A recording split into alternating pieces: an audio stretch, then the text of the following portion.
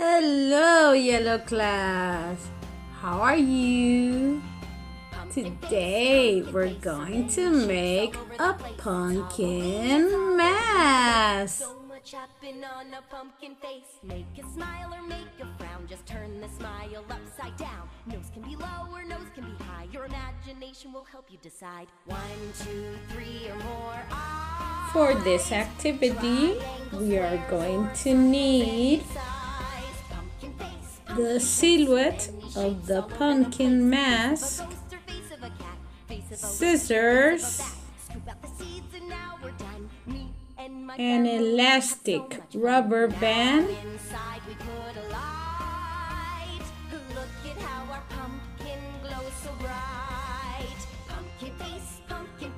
orange and green cardboard, and glue.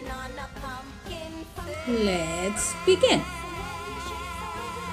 First, we're gonna cut the silhouette of the mask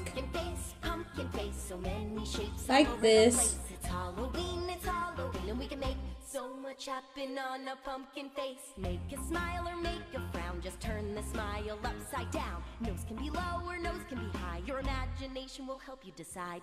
Now we're going to cut the orange and the green cardboard into little squares. So many shapes all over the place. Face of a ghost or face of a cat. Face of a witch or face of a bat. Scoop out the seeds and now we're done. Me and my family have so much fun. Now inside we put a light.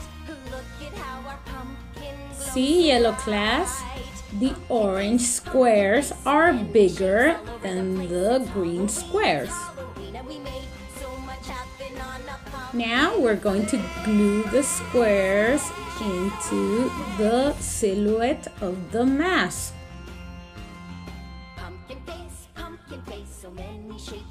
Like this.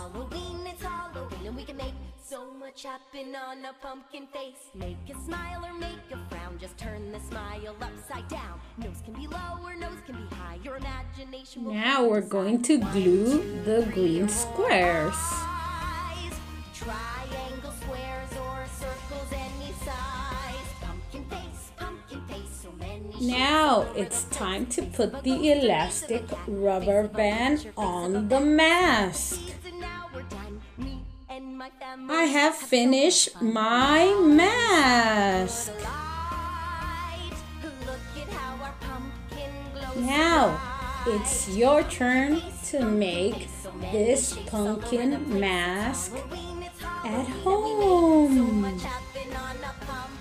Happy Halloween, yellow class. See you next time. Bye-bye.